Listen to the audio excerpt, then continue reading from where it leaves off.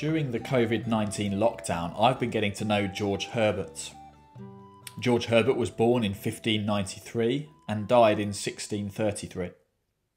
And at the age of 39, as George Herbert was on his deathbed, he gave 167 unpublished poems to a friend. And he said these words: "If you can think they may turn to the advantage of any dejected poor soul, let them be made public. If not, burn them." George Herbert died in March 1633, but later that year his poems were published under the title The Temple.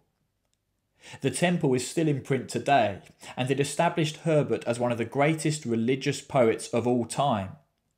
And over the centuries, many poor, dejected souls, including Charles Spurgeon, Richard Baxter and C.S. Lewis, have testified that Herbert's poems have indeed been to their advantage. Now, I'm not a poetry expert, far from it. I'm not really even a poetry enthusiast. But that's one of the things that makes George Herbert so special, that even someone like me can enjoy his poetry. And this August, Sunday evening by Sunday evening, we're going to read and reflect on a George Herbert poem. And the poem for this evening is called The Altar. The altar is about worship. And the theme of the poem, I think, is that an important part of worship is sorrow. An important part of worship is sorrow for sin, and particularly for our own sin. But when people like us feel sorrow for sin, we can come to God, and we can commit ourselves to God, because there was a sacrifice that was made for people like us. In a moment, the poem will appear on the screen, and if you can see this video as well as hear it, you'll notice that this poem has been shaped. The poem has been shaped to look like an altar. And the poem also has a number of words in capital letters, which is Herbert's way of highlighting them. And so let's read the poem. This is The Altar by George Herbert.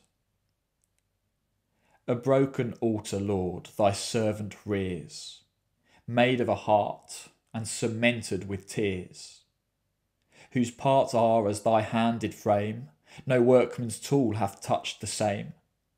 A heart alone is such a stone as nothing but thy power doth cut. Wherefore each part of my hard heart meets in this frame to praise thy name. That if I chance to hold my peace, these stones to praise thee may not cease. O let thy blessed sacrifice be mine, and sanctify this altar to be thine. Now, it doesn't matter if you don't understand much of that. I don't understand much of it either. And it takes time to understand this sort of rich poetry. But here are a few reflections. A common theme in Herbert's poetry is the human heart, and especially the effect of sin on the human heart. In the Old Testament, altars were cut out of stone, cut by a workman's tool. But here, in lines 5 to 8, Herbert is saying that the human heart is so hard, harder than any stone, that only God himself can cut through it. In line 11, Herbert refers to this frame, which is a reference to the poem itself. In the poem, Herbert is giving God his heart. He's giving God his hard heart and asking that God would cut away at it, chip away at it, slowly but surely, to shape him into the worshipper he wants to be. But then in line 14, Herbert says, even if my hard heart doesn't praise God, which it doesn't a lot of the time, I want these stones or these words I've written to praise God and to not cease praising God. Then line 15 is really important. In fact, line 15 anticipates another poem which we'll read next Sunday evening. But line 15 points us in the direction of a sacrifice. You see, a broken heart is an important part of worship, but a broken heart isn't what makes a person acceptable to God. To be acceptable to God, a person needs a sacrifice. a sacrifice that God himself has made. And we know that sacrifice is his one and only Son. Jesus Christ, and Jesus Christ alone, is the one who made George Herbert acceptable to God. And the sacrifice of Jesus Christ, and Jesus Christ alone, is the one who makes people like us acceptable to God too. Or here's a final reflection. George Herbert didn't write this poem as a new Christian, but as someone who had been a Christian for a long time.